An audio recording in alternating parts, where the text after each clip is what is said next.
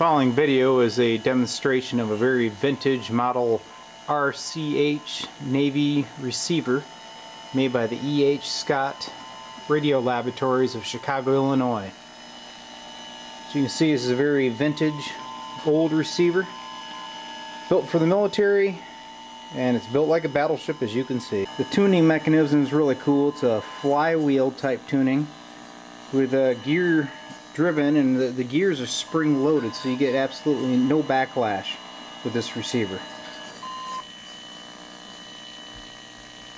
Alright, frequency coverage of this receiver is from 80 to 560 kcs, and then 1.9 to 24 megacycles, skipping the AM broadcast band.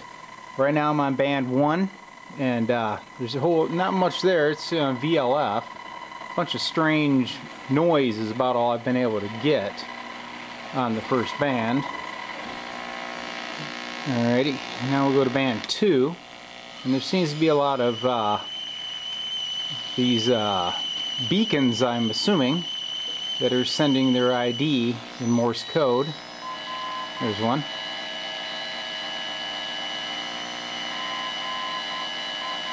Pretty faint. There's another one.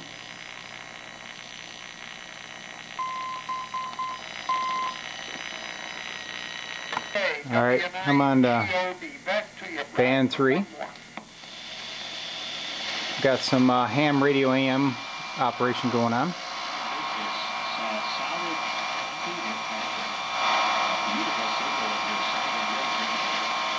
Should be some sideband stations below that. There's one. Go to CW mode. Y'all getting there, John?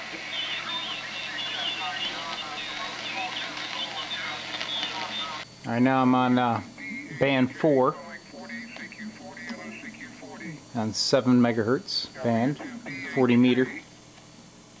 W2 Bravo Hotel Kilo.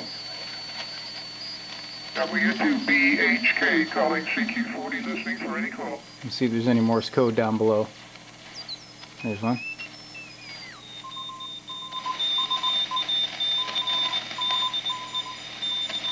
The receiver is extremely stable, even after a short period of warm-up.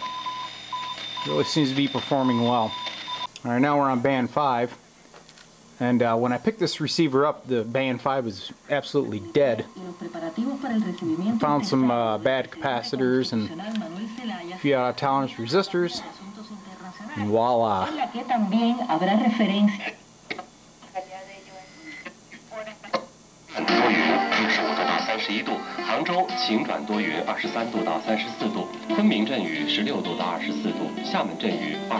I'm on the 10 megahertz setting.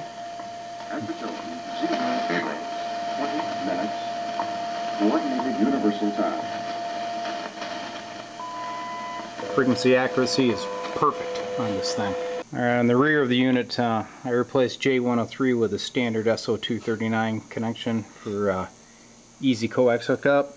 Here's the ID plate, fuse holders, and up here I added a speaker output jack and put a internal step-down transformer. So it was only for 600 ohm, as you can see by this plate.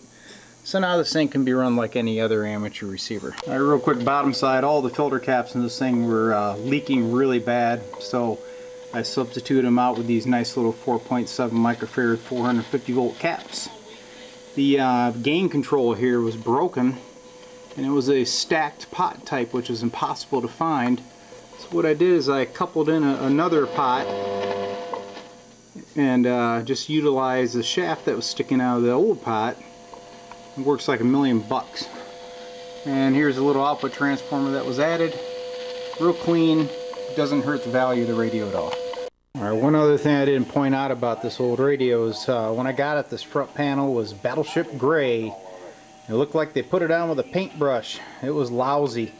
So I stripped her down and redid the black finish. I had to hand paint all these numbers back on. Did a little black wrinkle on the little bezels here that you see. The knobs are coated in paint. We dunked those in hot water and cleaned it up, and this is what we ended up with. So I hope you enjoyed my little demonstration. Thanks.